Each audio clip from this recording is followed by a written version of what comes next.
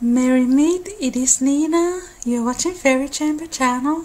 This video is going to be a remake from one of my older videos that was about Estonian earth belief.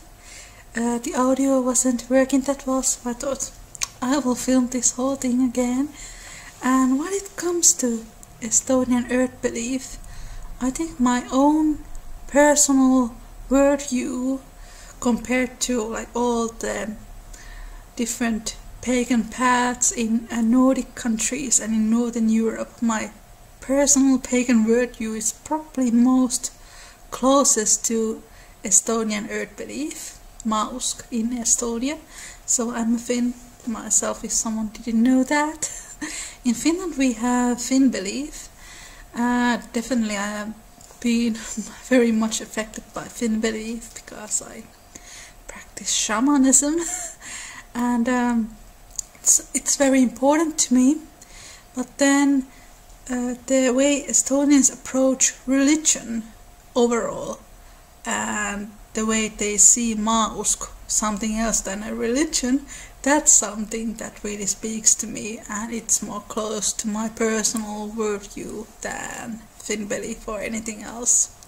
What's great about Finn belief is that, like I have stated in many of my videos, this idea that Finn belief and Finnish paganism in general, it is not deity-centric, it is nature-centric.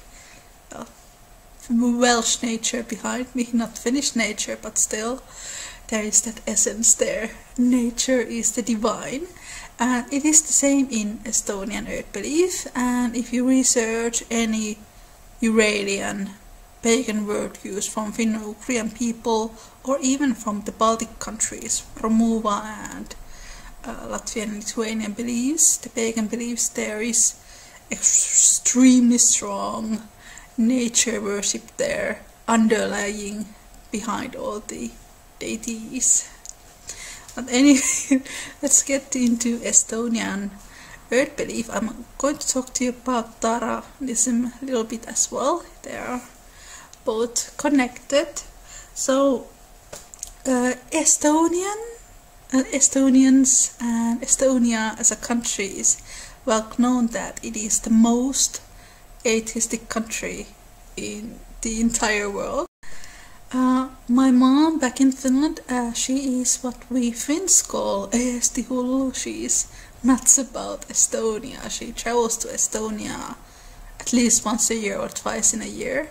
She loves Estonia. She speaks Estonian, which is quite rare in Finland, in fact. But my mom, she loves Estonia.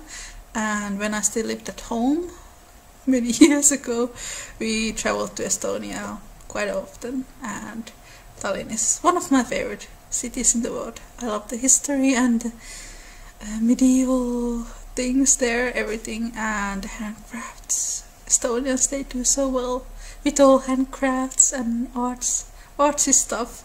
So, and what I've heard, they are planning to build a train tunnel between Helsinki and Tallinn.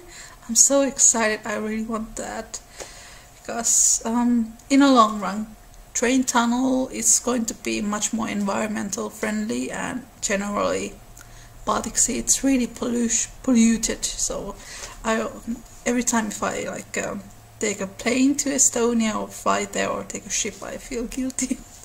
Train would be much more eco-friendly and faster. Yeah, getting off topic here, but really I really love Estonia, especially Tallinn. And one of my favorite pagan shops of all time in all worlds is in Tallinn. It's called Loitsukelleri, the spell seller. It's really great. And yeah, I think the Estonian people that I know, my few Estonian acquaintances, they're either atheist or they're like spiritual people. And in 1994, 65% of Estonians believe that trees have souls. I don't believe that this figure has changed that much within past 20 years or so. And yeah, quite recently there was a research and 54% of all Estonians describe themselves as spiritual. And the thing is with Estonians and the idea of religion, Estonians really dislike the word religions in general. They don't really like to be categorized to any religions, except the 15% of Estonians who are Russian Orthodox or Christian Orthodox, but that's like totally different thing, because rest of the Estonians are atheist or describe themselves as spiritual. And I think in this case even the atheist Estonians, most of them are atheist pagans, if we really like to research more deeper. And why do Estonians don't like religions? Well, probably because Estonia has been under ruled by Denmark in the past, and ruled by Germany, and ruled by Soviet Union. And what the Germans did, they wanted to convert Estonians to Christianity, which they really disliked. And during the communist era, all the religions were banned. This also included the folklore pagan beliefs. So this is why the word religion, it usually for Estonians means something that tries to oppress them, or something that is even connected to violence.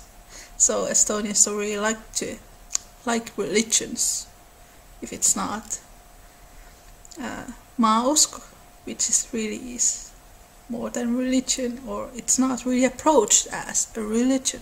I get into that later. So there's two major pagan belief systems in Estonia. These are Maausk and Taarausk, also known as Tarapita, the god Tara or Tarapita. And this religion, it was created in the 1920s and in the 1930s by some Estonian intellects and sophisticated cultural people who wanted to create a national religion to Estonia. And Estonia became independent country in 1928, and 10 years after that, in 1938, Taarausk was established and it became quite popular. But Taarausk itself, in the beginning, it was not really a pagan belief system. It was really more to create this kind of national religion, and the pagan elements, they were seen quite barbaric, so it was really more about like creating almost a new age religion about Estonian mythology. And Tara, it's really like a thunder god inspired by Perkunas and Thor and Taranis and so on. And yeah, there's lots of different characters in Estonian mythology as well, but that's how this religion was started to be formed. And I think I will make another video about Estonian mythology at some point. It's very similar to Finnish mythology. The poems, especially the oldest ones, are quite similar, and it's really fascinating to research, but I will do that at some point when I do more research myself. And anyway, so Taarausk, it was really this kind of attempt to create a national faith for all Estonians, and it did become quite popular. But then during the Second World War, by the Germans, occupiers, and later on the Soviet Union, Taarausk, it was completely banned, and the people who were the leading characters in Taarausk, they were executed. And it has now been coming back within past recent years, 20 years or so. So I don't know much about it. I don't speak Estonian, so it's not really easy to find information about Taarausk in Finnish or in English or in German or any other language that I speak. Maybe I should start to study Estonian. It's another language to my list beside with Northern Sami Welsh. Okay. But Maausk, that is something I know a bit more because I know a few people who practice Maausk, and I think Maausk is great. I love Maausk. It's a Estonian earth belief. So that's what Maausk means. Ma meaning earth and usk meaning belief. It's very close to Finnish because Maausko in Finnish means earth belief as well. So when in Finland we have Finn belief, in Estonia they have Maausk, earth belief. So from Estonia nowadays you can still find people who practice Taarausk, and it is quite popular, but Maausk is definitely the most popular pagan practice in Estonia. There are also some Estonians who practice both, or they combine both elements, and you know, Estonians in general, they don't really like to categorize themselves in that sense. They are quite similar to Finnish pagans because Finnish pagans tend to be very eclectic. Yeah. Maausk, it is like a broad term for native faith. It covers huge amount of things. No one created Maausk. It is something that has always existed, and it is something that has lived inside people ever since they were ever since the first inhabitants in the area of what is now known as Estonia. That's how old Maausk is over 10,000 years old. That's what people believe. And it's really not seen as a religion, it is seen as spiritual worldview, both spiritual and physical life. That is all Maausk. They are connected. The physical and non-physical, they are all connected because Ma, the earth, gives you your body and it gives you your mind. So it's really a pantheistic belief system. And pantheistic means that God is the earth, or earth is everything. Universe, earth, God, all one and the same. So that is the essence of Maausk. And what I've researched all different Eurasian, Finno-Ugrian pagan belief systems, Maausk is really the most pantheistic, and when people really read about Estonian gods and goddesses and mythical characters, they're really seen mostly as metaphors, the manifestations of nature. Maausk, it is really based around nature worship. It is about celebrating the change of the seasons. It is about living together with the cycle of the year, living together with the earth, the way earth changes, the way nature changes during different seasons. It is about returning to the earth, both physically and mentally, and living in balance with the earth. That is the whole concept behind Maausk.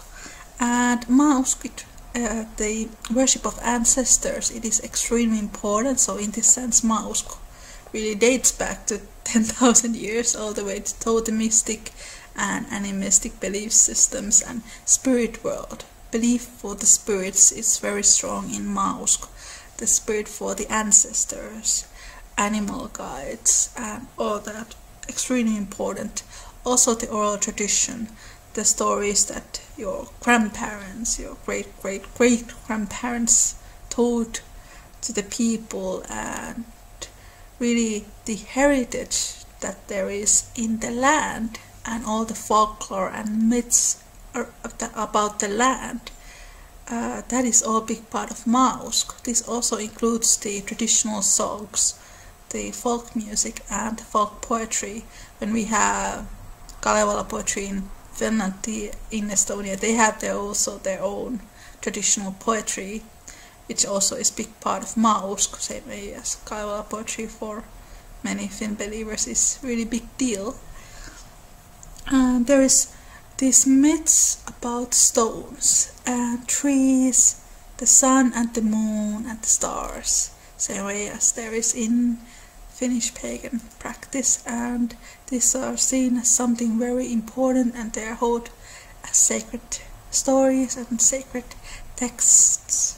And really, all these rites there are for the birth, the marriage, for death, they are all seen as part of the spiritual and physical being of human beings. It's all part of life, and the human life is part of the nature. You cannot divide those two. When we speak about Maausk, we can approach it on many different levels. We can see it as literally Maausk, belief for the earth, see the Ma as the soil, the dirt, nature, environment, and all the sacred places. If there is a sacred place in nature, in Estonians they call them as hiis. In Finland we use the term hiisi or lehto. So in Estonians they are sacred hiis. And also, if it's not earth as soil or as the ground, it can refer to earth as divine. Mother Earth, Maausk, Ma, mother. It can mean Mother Earth. See the nature as something divine, something that gives the all life to people. And it can also refer to Estonia as a country. It can refer to Estonian language. It can refer to Estonian people. So there's many ways to approach Maausk. And what I read about these guidelines, how you can define yourself as Maausk, because it's really not necessarily a limited term. Because when I did the test, I was 100% Maausk. And these were some guidelines. If you respect other religions, you still have your own worldview, Maausk. If you believe the importance of heritage, Maausk. If you believe that all life comes from earth, Maausk. If you believe that possibilities that there isn't just one god but maybe several gods, Maausk. If you believe that these several gods might be one god, Maausk. So it's really like a fluid way to see things. Also from Finnish pagan perspective, in my eyes, the Estonians, they have way better managed to preserve their pagan beliefs, their Maausk and their folklore and all that, the heritage, much better than Finns have. And probably because in Finland country has been way more oppressed by Christianity much longer than Estonia has been. But it's really something that I respect in Estonia. Estonian people overall, their strong links to the heritage. I think it's more stronger than Finns have. We are now reclaiming. We've been reclaiming quite some time, and it's slowly coming back. But I do think Estonians have been preserving things much better and much longer than Finns. It is my personal belief that Maausk and other minor pagan paths that are not really that limited are the ones that most societies might learn something. But definitely I think there is something very profound in Maausk. It's not something that people necessarily define themselves. People just see it as something that they are. This is I think in many ways it is the same in Finland. The nature connection that people have, no matter are they Christians or atheists or Buddhists or Muslims or anything, if they are really brought up into that environment where nature is seen as something holy, no matter what your religion is, it's something that is like always lives in the subconscious. I think that is the same with Estonians, and especially in Estonian Maausk. And there are lots of people who in Estonia who don't even like the term Maausk, even though if they define themselves as Maausk because it refers to religions. And they rather just call themselves a spiritual or atheist or pagan atheist or atheist pagans.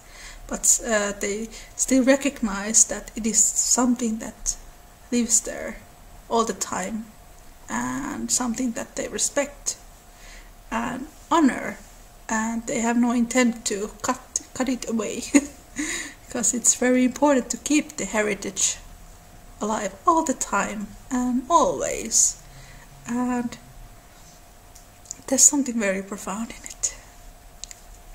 Oh, thank you for watching, guys. I hope you enjoy this, and if you are more interested to hear about my experiences and research on shamanistic pagan paths all around the world, and Estonian Maausk and mythology and Finnish mythology and all that, feel free to subscribe to my channel and leave this video thumbs ups if you enjoyed it. Okay, thank you for watching, guys. I will see you next time. Bye!